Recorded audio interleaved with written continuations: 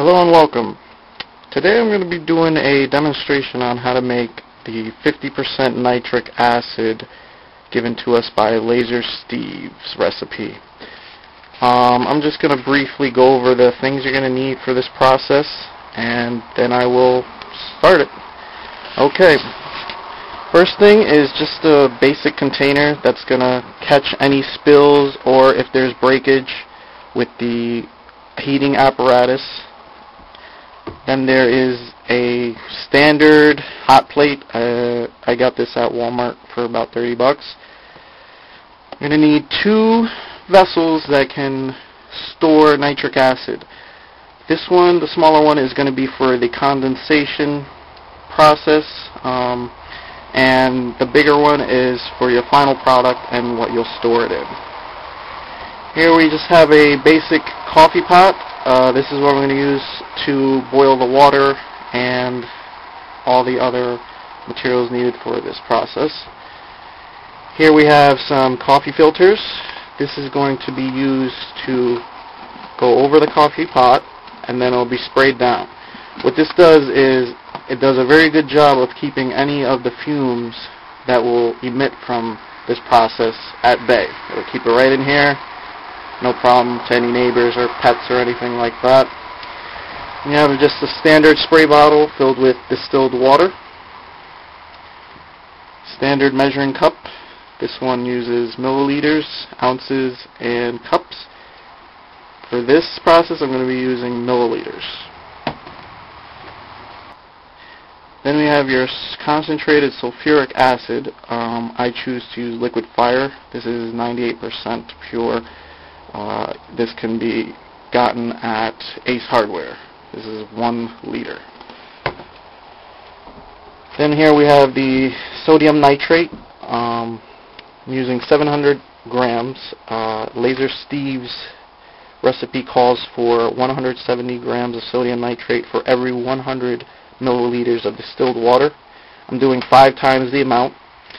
I've done a little experimentation with this, and I found that I get better results with 700 opposed to the full 850 grams of sodium nitrate. You can do a little of your own experimentation, but I found that this has given me the best results at higher volumes. Here we have a standard plastic mixing spoon. This is going to be used to mix all your materials. Then here we have gloves. These are chemical resistant, and these are just standard latex. For this process I'll be using the standard latex. I'm pretty good about not spilling anything on my hands, so I don't really need these for this process. I'm going to just use the latex. As always, this is probably the most important safety equipment you can have, are some standard goggles. And that's it. I'm going to pour the 500 milliliters into my coffee pot, and I will get back to you when it's at a good boil. Okay, we're back. It's been about 5 minutes. I have the water at a nice boil. As you can see, I've put the filter on top of the coffee pot, sprayed it down. I'm going to begin to add the 700 grams of sodium nitrate. There's really nothing too complicated about this. You're basically just adding the sodium nitrate and letting it dissolve into solution. I recommend that you do 50 to 100 grams of the sodium nitrate. It'll make it go a lot faster and it'll be a lot easier. One thing to note is that with the saturation of the solution, you're going to want a coffee pot that can hold at least 10 cups for 500 milliliters worth. By the time this is all said and done, it's going to be up to about 8 cups. So I'm going to take the sodium nitrate, drop some in, and that's basically it. You can stir at the very beginning and it'll dissolve most of it, and any that doesn't get dissolved, just put the filters back on and you let it boil. As you can see in the beginning of the process, it'll be very fast. This is because the solution is not saturated at all yet. You can see I did that about 20 seconds, not even. So you're going to continue that 50 to 100 grams until this solution is totally saturated, super saturated.